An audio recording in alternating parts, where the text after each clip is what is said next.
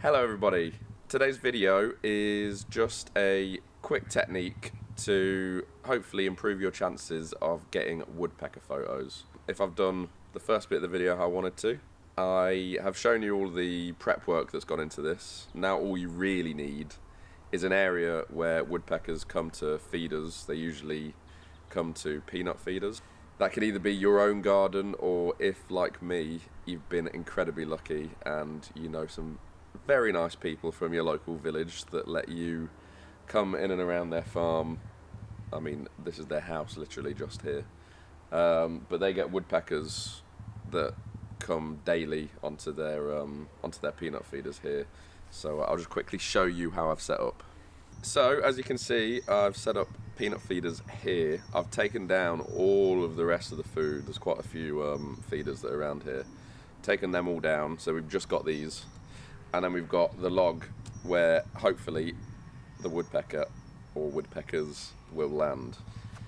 If it's your own garden, you can essentially train the woodpeckers to figure out that there's going to be food that you've drilled into here. But seeing as this is not my own garden, I've not been here for the last few weeks, I will put some food in here, but the main thing will be here. So the advantage of having food in here is that they will stay pretty much exactly where you want to photograph them.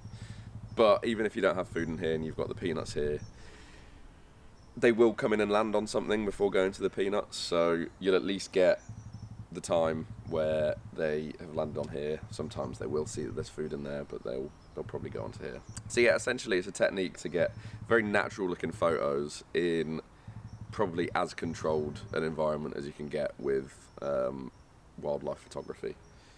So yeah, I'm going to get into the hide now. It's going to be very much like my kingfisher video, where you essentially just sit in the chair hide and wait for things to happen. Easy. Right, well, I'm in my hide now. I've just got my camera set up on a tripod, pointed pretty much exactly where I want the woodpeckers to land.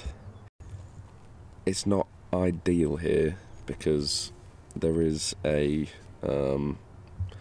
wooden fence, I don't know, about 5 or 6 meters behind the log that I've put up, which does mean if the woodpecker lands in certain places, then that will be in the background.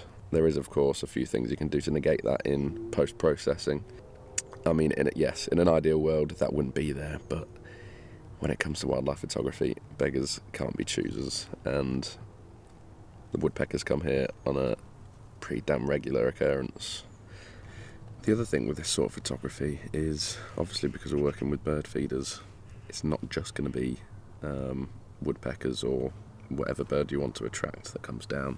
At the moment here we're getting blue tits and great tits coming in pretty much every 15-20 seconds, which means that it gives you time to practice with composition, your technique with being able to get the bird sharp.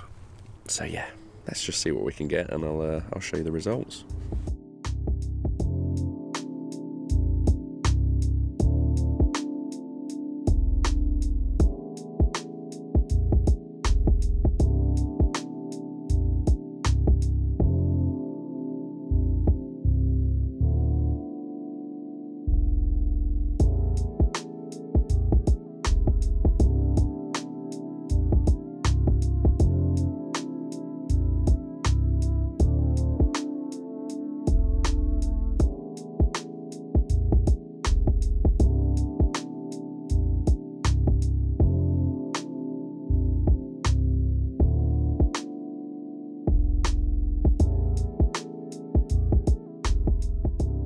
Oh, well, there you go. We've just had a male great spotted woodpecker come in. You can tell it's male because it has a red patch at the back here.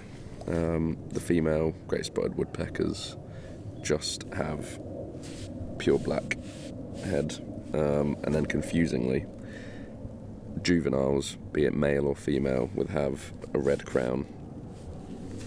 So there you go, that's how you distinguish between the great spotted woodpeckers. Whilst we're waiting for, hopefully, another woodpecker to turn up, I remembered I've used this technique pretty successfully about 2 years ago now, in the snow at this same location, and I got possibly my favourite woodpecker shots that I've ever got, so I'll use this opportunity to show you those now.